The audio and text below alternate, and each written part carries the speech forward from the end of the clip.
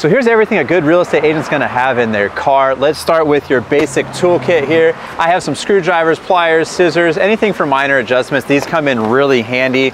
Tape measures. This is really important too. I use the basic tape for small spaces. Maybe you want to measure the space for a refrigerator or for furniture. Some buyers want to know what the square footage is, and if it adds up, and this little laser one, it can do a whole house. It can tell you the square footage of it and it adds it up. Those come in really handy.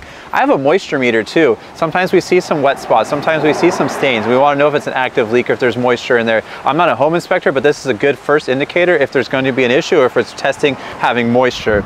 Outlet testers. Sometimes sellers say that they fix the GFI outlets or the reverse polarity on an outlet, and during the final walkthrough we want to make sure it's done properly, and the home inspectors don't come back for the final walkthrough, so I have an outlet tester to make sure it was done absolutely proper.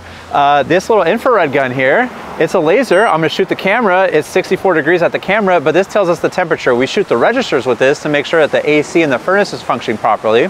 Sellers say that they might have repaired an AC and we want to make sure it's cooling well. During the final walkthrough, we'll bring this and it will tell us if it is really cooling well. I have a combo box for keys.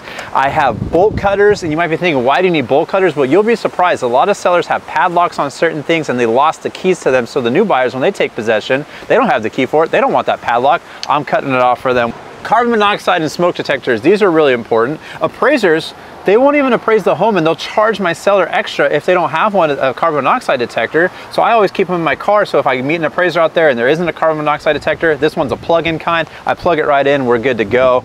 I also have moving blankets. You never know how often you need to help somebody move, so you always have to have moving blankets. I've got about 6 of these in the car. And then when it's all said and done and the buyer's happy and they're taking a photo in front of the front lawn, you have a sold sign or I said yes to the address sign here. Those are always really fun. If you're a real estate agent out there and I really want to know what you have in your car that I may not, because I feel like I'm pretty prepared, and these are the things that I feel like are minimum required for all good real estate agents.